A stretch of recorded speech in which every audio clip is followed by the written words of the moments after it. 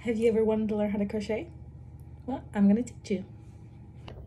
Okay, so the first thing you're gonna need is some yarn, as well as a crochet hook and scissors to cut the yarn with.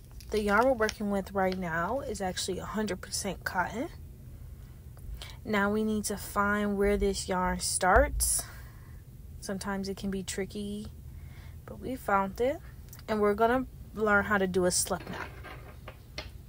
Now to do the slip knot, we're going to place the yarn on the table,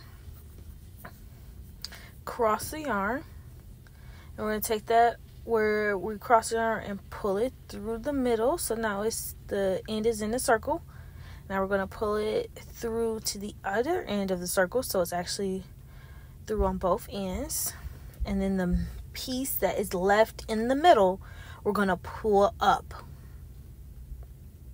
And you got your slip knot. Now all you need to do is take that, put your hook through, and adjust, and you can start your project. And that is how most projects in crochet are started. If you want to learn any more tips or tricks about crochet, follow and like for more.